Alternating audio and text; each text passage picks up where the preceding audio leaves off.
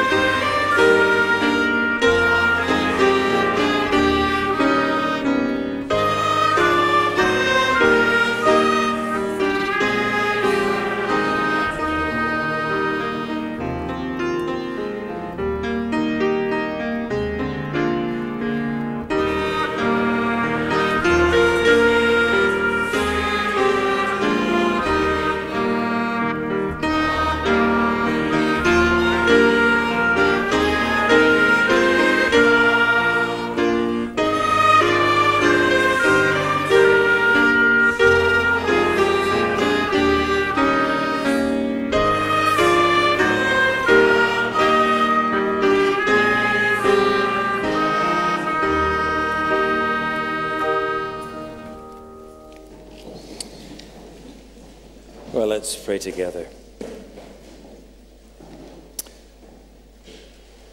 We come before you, O Lord our God, the ruler and potentate, the sage, one of wisdom, and the lawgiver, the one who commands us. And we are conscious, Lord, that we bow before you unworthy.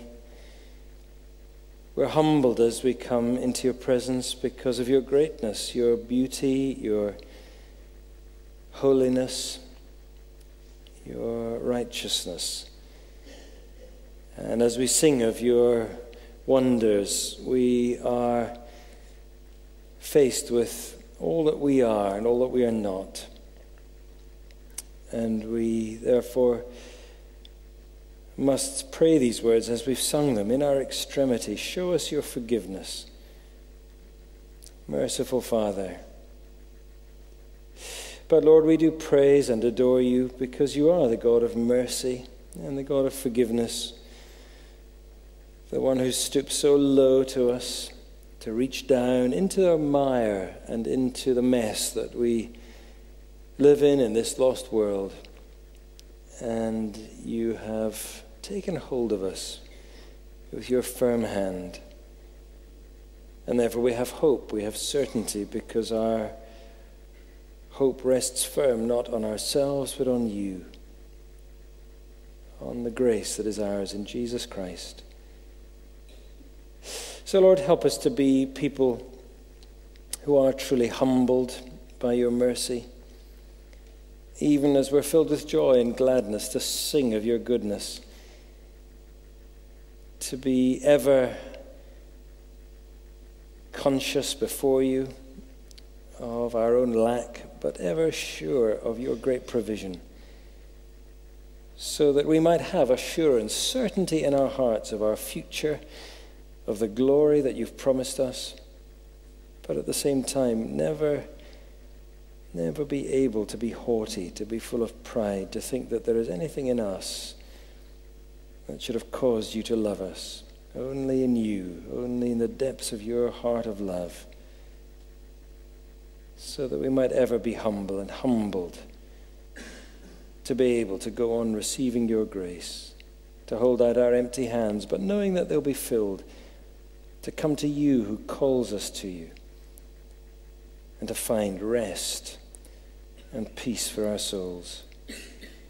This, Lord, is the great gospel that slays us low in the dust, reminds us of our sin, reminds us of your wrath, but at the same time lifts us up and fills us full of the joy of forgiveness and fellowship and union with you forever and ever.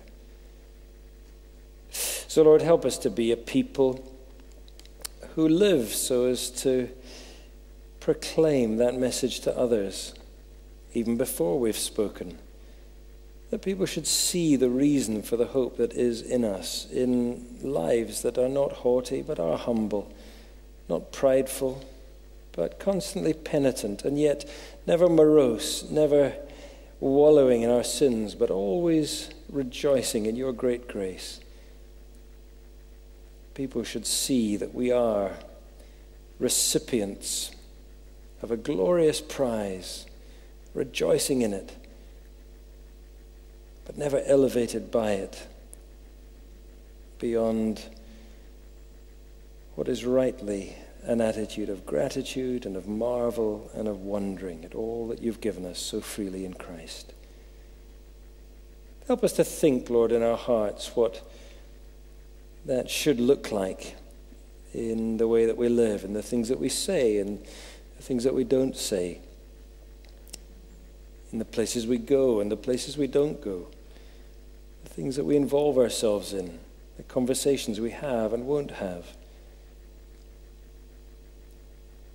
Help us, Lord, together to encourage one another, to teach and admonish one another with all spiritual wisdom, so that what we learn collectively together will be worked into the life of our church, not only when we meet gathered together as we are tonight, but as we scatter Monday to Saturday all around this city and its surroundings, to workplaces, the classrooms, the universities, to all the places where we meet with friends and neighbors and others who don't know you and who need to know you, and whom we long will come to know you.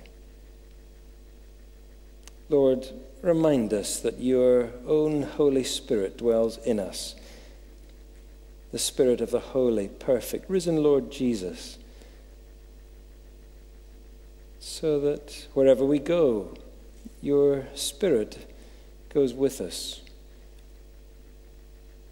Help us, therefore, Lord, to constantly, every day, put to death all that is in us that would obscure him from view, obscure to others the light of the gospel of the glory of God in the face of Jesus Christ, who shines within us. Help us, Lord, in our battles, in our struggles with the things that we find so hard, with the particular sins that we wrestle with, whatever they might be. Help us to be motivated by this great desire to suppress all in us that would stop the light of our Lord Jesus Christ shining out in our words, in our actions, in our faces, in our smiles, in all that we say and do. Lay before us, Lord, we pray, the great goal that people should look at us and see in us something that makes them want to hear more of you, our great God and Savior. So hear us, Lord. Answer our prayer, we pray, through your words to us tonight, through our words to one another, through our prayers for one another. Help us to be a people more and more and more living for you and living like you. And we ask it all for the glory of our Savior, your Son, the Lord Jesus, in whose name we pray. Amen. Just a couple of notices from these sheets. If you didn't receive one this morning, they'll be out on the tables outside. Just to remind you that amongst all the different things going on in the life of the church this week, we have our joint prayer meeting on Wednesday at 7:30. Do come along and add your voice to the others as we pray together for Christ's work here and all throughout the world. 7:30 here at Bath Street downstairs. And then just to mention that on Saturday, next Saturday, Claire and Callum are going to be getting married at the Kelvin Grove building at midday, and you would all be very welcome to come along and celebrate with them, and at any rate to be praying for them for that day and for the beginning of their married life together. Lots of other notices in here. If you didn't get one this morning, do pick one up, and it'll be a help to you to remind you all that's going on in the life of the church and all that we're praying for. We're going to sing again on the screens a hymn that reminds us of the faith of our fathers. By faith we see the hand of God in the light of creation's grand design.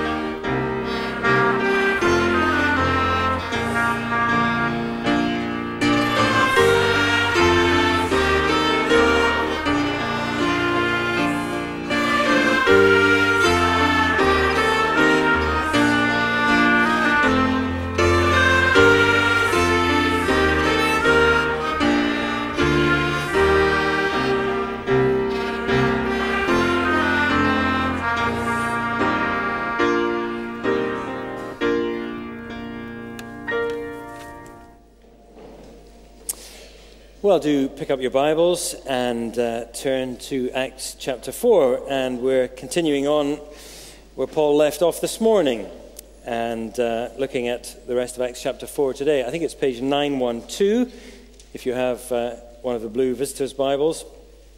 This morning, Paul was leading us through chapter 3 and down to the first paragraph there of chapter 4. We'll begin taking it up again at verse 5 of chapter 4, down to the end of the section, which is at verse 31.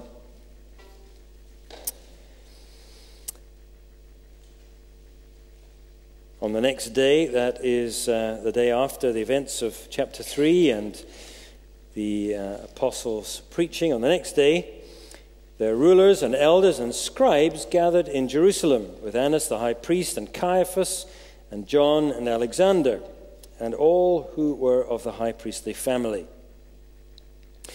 And when they'd set them in the midst, that is the apostles, they inquired, "By what power or by what name did you do this?"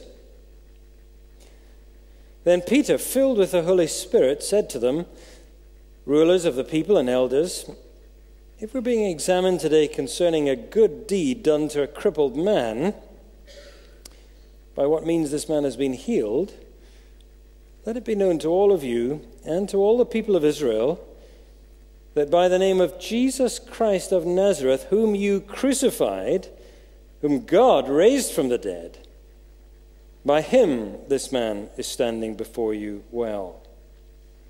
This Jesus is the stone that was rejected by you, the builders, which has become the cornerstone. And there is salvation in no one else, for there is no other name under heaven given among men by which we must be saved."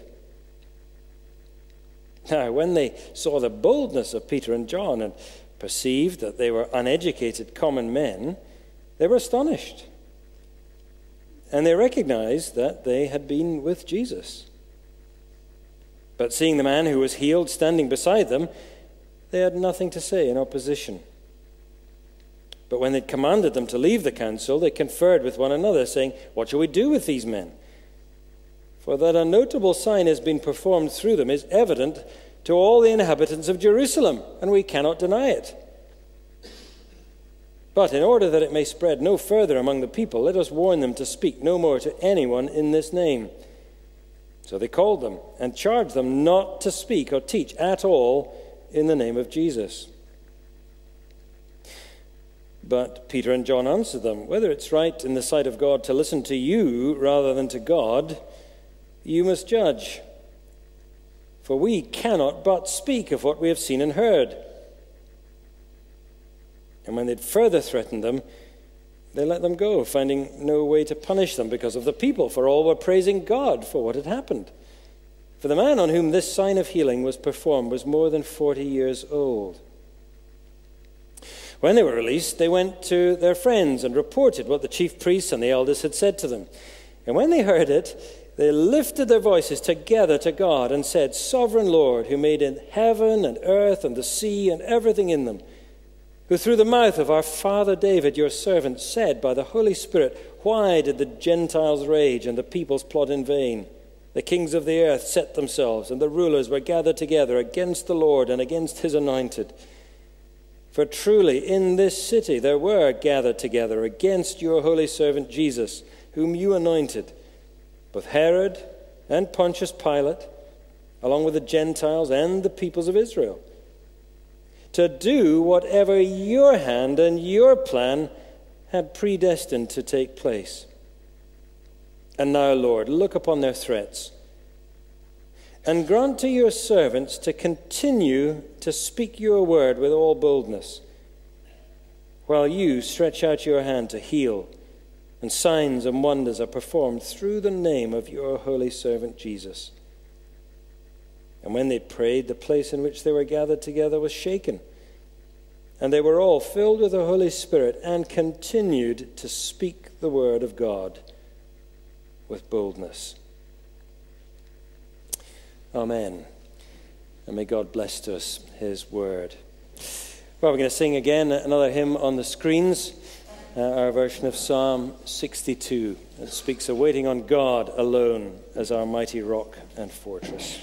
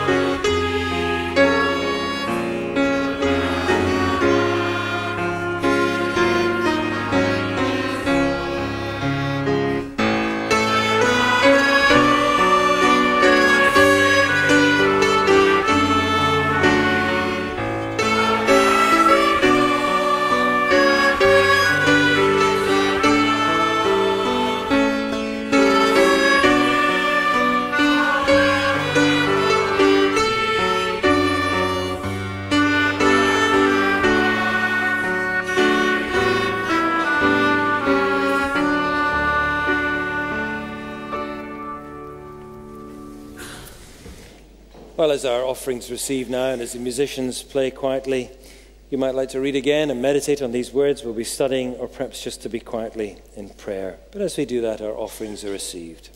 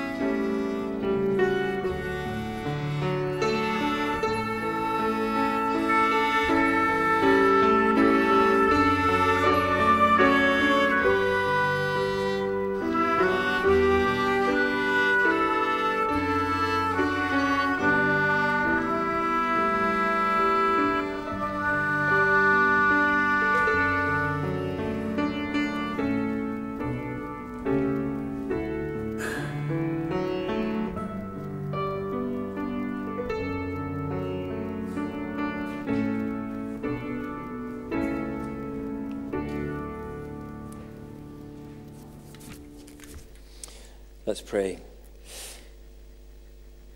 Lord, our reading this evening reminds us of the cost of obeying God rather than men, of speaking publicly and truthfully of the truth of Christ in a world that is hostile to an establishment, both religious and political, that seeks to modulate, to modify, to change, to suppress the offense of the truth about the one unique and only Savior, the one name under heaven by which all men must be saved, the name of Jesus Christ. We're deeply conscious, Lord, of that today, and especially in our public life, as the recent election campaign has made so clear. And so tonight, Lord, we do want to give you thanks for the clear and the brave public testimony made by Tim Farron, the leader of the Liberal Democrat Party, this week, when, having faced such an onslaught during the election, and no doubt having said things that he regrets and wished he'd never said, just as Peter, the apostle, said things that he deeply regretted, but met with your great mercy, Lord, and found the courage to stand and to say that he would rather have Christ and be faithful to him than all the power and all the glory of public office.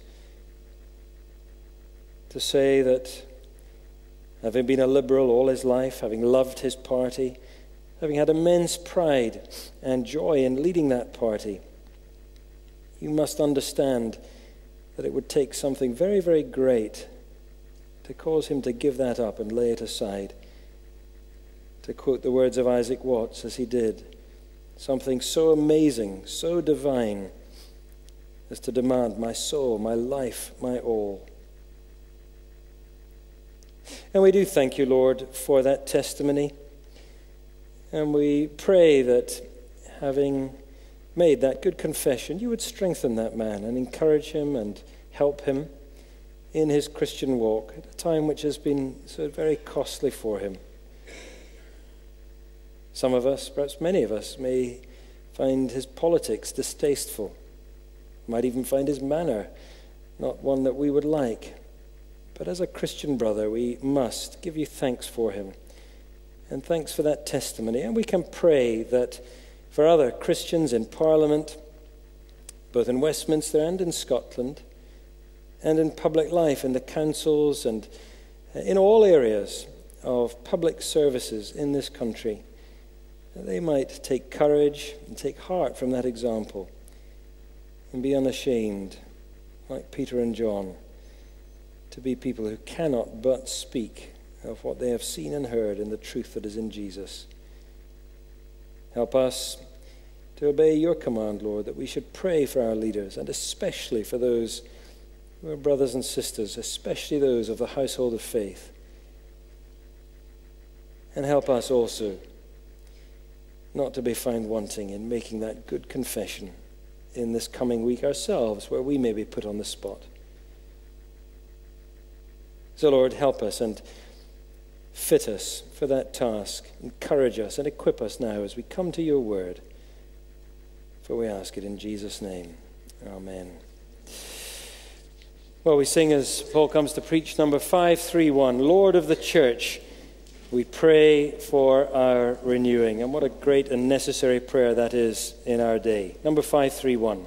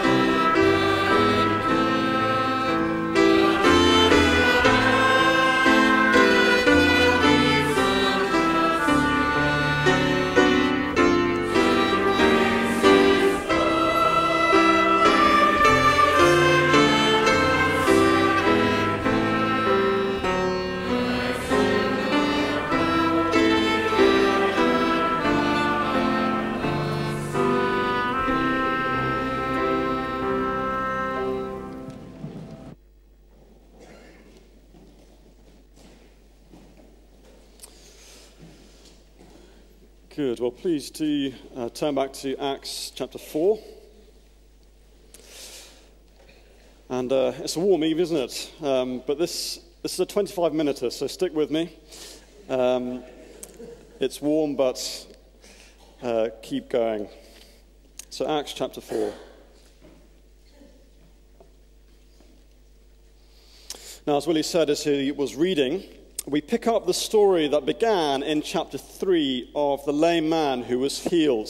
And what we see here in chapter 4 is the response to that extraordinary restoration that we were listening to this morning and Peter's explanation of it. Some, we see there in chapter 4, verse 4, some heard the word and believed. But that is only part of the story. In the first couple of verses of chapter 4, we see real hostility, real opposition to Peter and John. The religious authorities, the leaders, were greatly annoyed because Peter was proclaiming in Jesus the resurrection from the dead.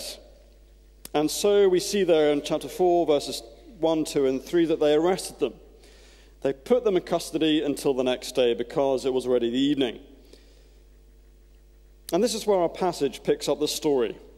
We see the hostility, the questioning, the attempts to silence. And we see the response from Peter and John and from the wider Christian community. This is a passage all about the opposition that is inevitable when the gospel is proclaimed. And that opposition is inevitable. Opposition to, hostility towards the gospel message and to those who proclaim it and to the Lord Jesus Christ himself. That is inevitable. But why? Why is that so? Well, consider the message that the apostles proclaim, that we proclaim to this day. It is a message that announces Jesus' lordship over the whole cosmos. It is a message that declares the defeat of Satan. It is a message that implicates all of us. All have fallen short of the glory of God. All of us, by our nature, are sinners deserving of God's wrath. It is a message that announces salvation only in Jesus' name. We saw that this morning. We see it again in this passage. Only in Jesus' name. It is a message that anticipates a full and final restoration of all things that will take place when Christ returns, when he will be judge of all. And that is a message that is deeply controversial. It's offensive to many. It is a message that provokes deep hostility, not least from Satan and all those under his influence. And what we read about here in Acts, not just in chapter 4, but again and again through the account, what we know in church history, what still goes on today, it is inevitable, this opposition. Opposition to the gospel message, opposition to those who proclaim it, that is inevitable. That's clear. And so Luke includes this chapter not just to establish the reality of hostility to the gospel, to real faith, but also to instruct us how to respond in the face of such opposition. So then, two questions to which our passage provides answers. One, in the face of opposition, what do we profess? And then secondly, in the face of opposition, what do we pray? So looking firstly at verses 5 to 22, in the face of opposition, what do we profess? Look down there, verse 5. The council gathered together. This is the same council that tried Jesus. It's the same council that later in Acts tries both Stephen, chapter 7, and Paul in chapter 23. And this council, they bring together Peter and John before them, and they put the key question to them. By what power or by what name did you do this? That is, the healing of the lame man. And Peter, filled with the Spirit, speaks. And he's clear. This lame man, he was healed by the name of Jesus Christ of Nazareth. And everyone knew about Jesus. They knew who he was. But Peter spells out exactly who he is and the implications of that. This is the same Jesus that you crucified. He died, and you are responsible for that. But God raised him from the dead. He is now alive. He reigns at this very moment at the Father's right hand. And he is coming back one day to judge all. And Peter quotes from their own scriptures from Psalm 118. This Jesus is the stone rejected by you, the builders, which has become the cornerstone. Jesus, the man from Nazareth who they crucified, he was the Lord's anointed.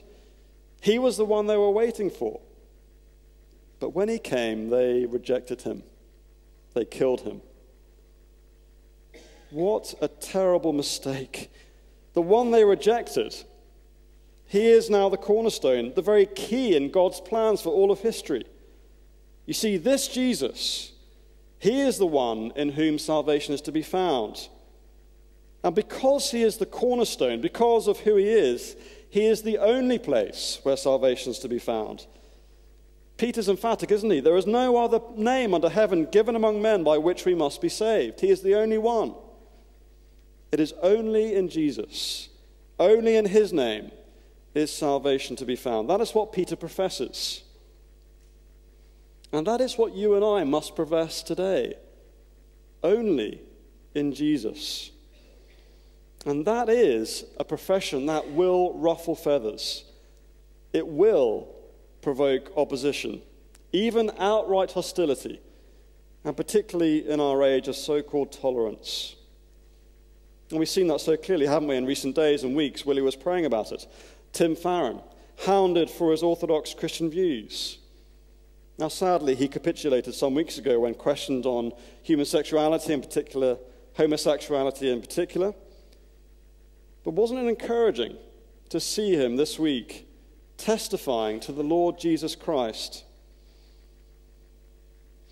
But the fact is, Christianity is essentially an intolerant religion. It stands alone. It will have no rivals. It makes absolute claims on men's loyalty, on men's soul. It is the only way, the only ground of salvation. There is no other name under heaven under which men might be saved, only in Jesus. And that provokes hostility. Now, the response of the council to what Peter says, to what they've witnessed with the healing of the lame man, is extraordinary. Cast your eyes from verse 13 to see how they respond. They were, middle of verse 13, astonished when they heard what Peter had to say. And they had, end of verse 14, nothing to say in opposition. They could not deny, verse 16, that a notable sign had been performed. It was evidence to all the inhabitants of Jerusalem. We cannot deny it, they said. It's extraordinary. Despite all that evidence, despite their own conclusions, despite what all the people in Jerusalem knew, despite all that, they still oppose Peter and John. They oppose their message. They oppose the Lord Jesus. Their response is a flat denial of reality, of what is plain and obvious, but it's been seen in front of their eyes. They saw this man Jesus. They saw his death. All that testimony to his resurrection, what they've just seen with this man being healed, what Peter has said. It's plain and obvious. So why do they stick their heads in the sand? Why do they refuse to see what is obvious? Well, for them to accept what Peter said is true, that would turn their world upside down. They would lose power, prestige. They would lose control of the destiny of their own lives. They refuse what is plain and obvious. But that is the nature of hostility to God, to his Son, to his people, to those who proclaim that message. By nature, men will not have Jesus as Lord. They will not have him as the only source of salvation, the only source of reality. Men will not have it. And don't you and I, by nature, want to walk away from that? to have him in charge? It's man's nature.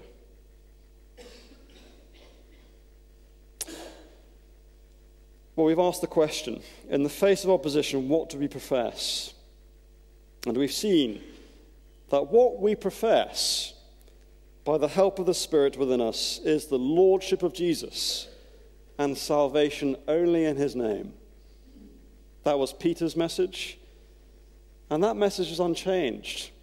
We are to proclaim the very same, the lordship of Jesus over all, salvation in him alone. Two particular applications. One, it's encouraging, isn't it, to see Peter's boldness in the face of such fierce, intimidating hostility. It's encouraging. It should encourage you and me as I read that. And don't you find it encouraging when you hear a story about someone in difficult circumstances, when they take a stand, when they hold firm to the Lord Jesus? It's encouraging. Again, Tim Farron taking his stand this week, that greatly encouraged me. And I know it encouraged many others as well. And if you didn't hear his speech, let me read to you the conclusion that most of the news outlets managed to cut out. He said this: to be a political leader, especially of a progressive liberal party in 2017, and to live as a committed Christian, to hold faithfully to the Bible's teaching, has felt impossible for me. I joined our party when I was 16. It is in my blood. I love our history, our people. I thoroughly love my party. Imagine how proud I am to lead this party. And then imagine what would lead me to voluntarily relinquish that honor. In the words of Isaac Watts, it would have to be something so amazing, so divine, it demands my heart, my life, my all. That's encouraging, isn't it?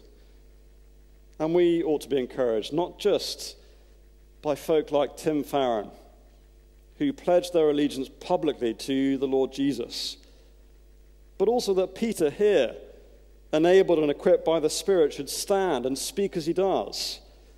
That very same Spirit is within every true believer. God's Spirit is within you, enabling you, equipping you to stand, to testify to the Lord Jesus. But not only is it an encouragement to see Peter doing that, it is also an example to follow. And so when you and I are perhaps in that situation where we're being opposed, we feel the hostility, perhaps in a conversation, maybe in the office, maybe it's with the authorities of some sort, we are to follow Peter's example. We are to speak, and we are to speak about Jesus. We are to say the politically incorrect, because it is politically incorrect. You just have to read all the stuff's been written in the last weeks. What we are saying is deeply politically incorrect. We are to deny the many secular gods and affirm the lordship of Jesus over all. He is the Lord over all. And so in the face of opposition, we keep professing. And how we need God's help for that task, which takes us to our second point. In the face of opposition, what do we pray? Verses 23 to 31. Peter and John are given the verbal roughing up. They're dismissed without punishment because the leaders, look at verse 21, they were fearful of the people. They were scared what the people thought. And so Peter and John return to their friends and they report all that has happened. And what is the response to all that's happened from Peter, from John, and the other believers? Well, we see here that they pray. Now, perhaps a better question to ask than what they pray, although we will ask that in a moment, a better question to ask is why they pray. And they pray because of who God is. He is the sovereign Lord. That's how they begin their prayer, isn't it? With that confession of the Lord's sovereignty, verse 24.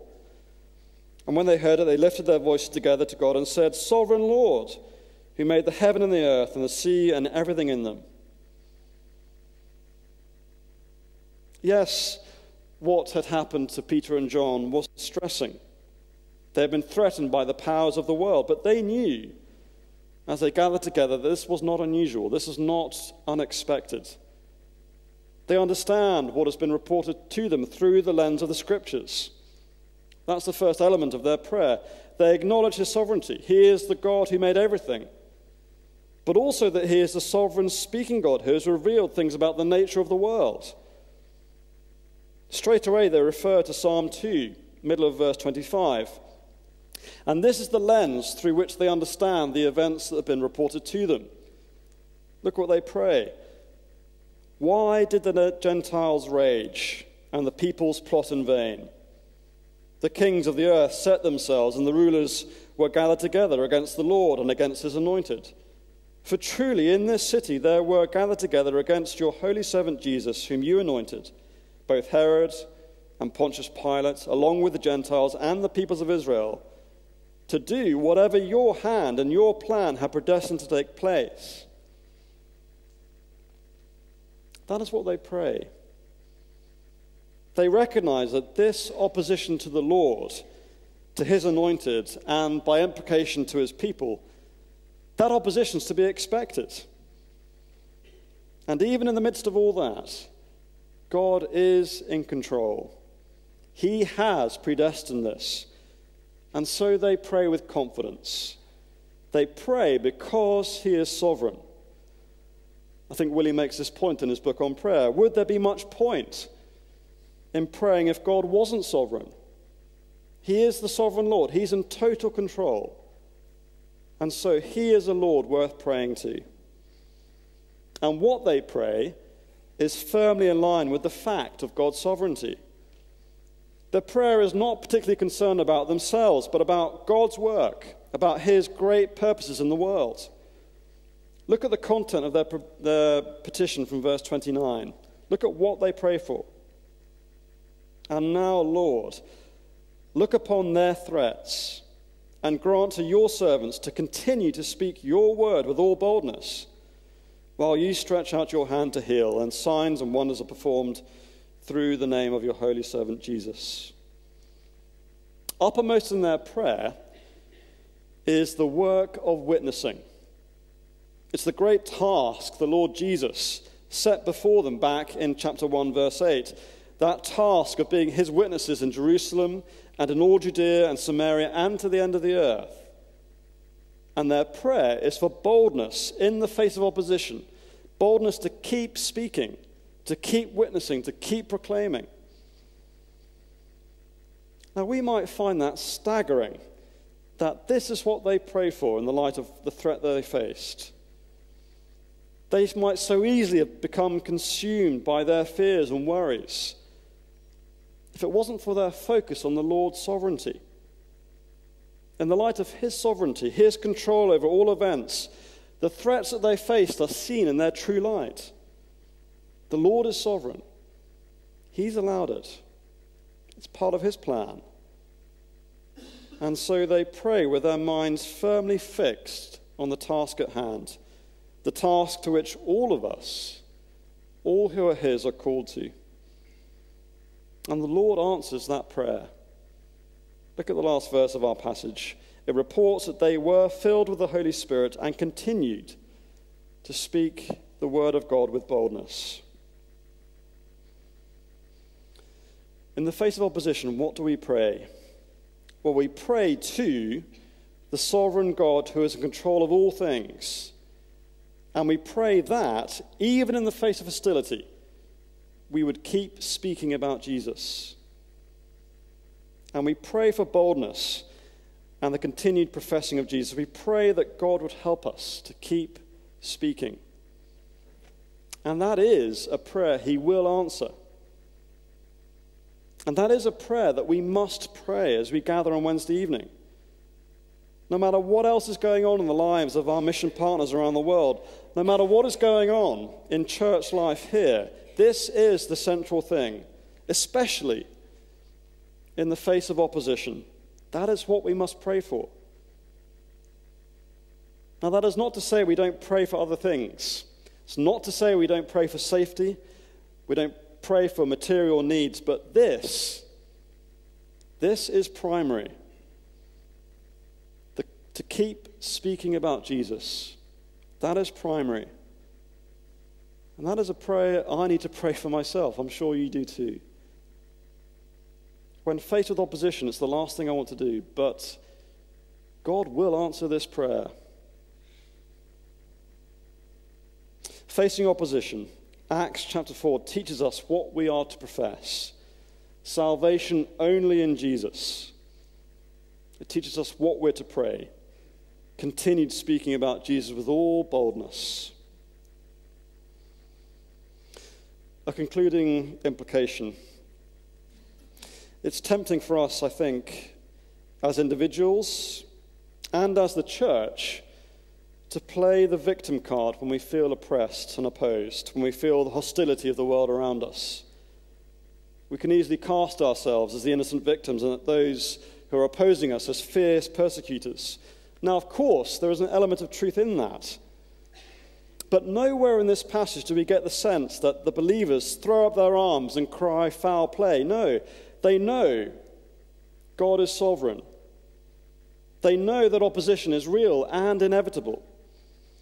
And they refuse to play the victim card because behind playing the victim card is the idea that we shouldn't suffer at all, ever.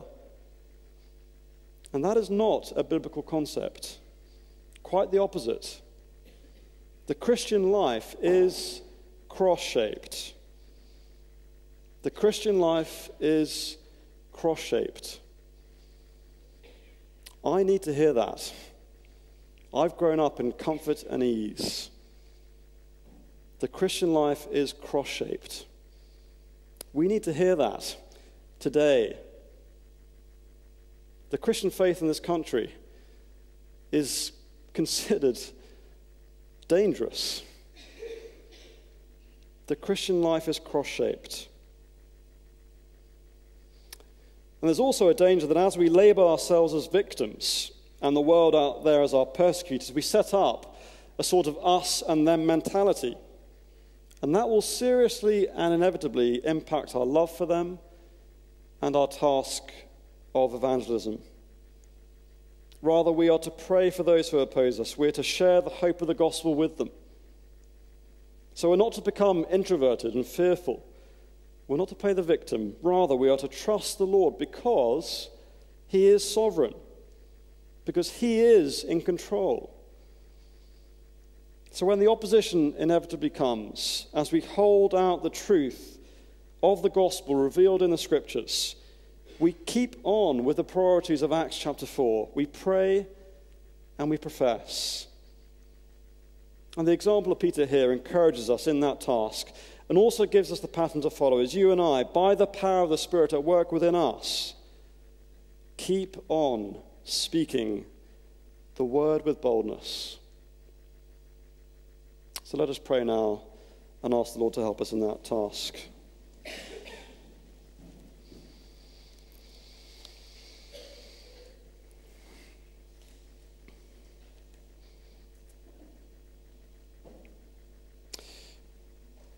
Our Father in heaven, you are the only God. In your Son alone is salvation found. We know that is a message that will bring opposition. We know it's not popular. So please help us. Please strengthen us by your Spirit to keep professing. Help us, for we ask it in Jesus' name. Amen.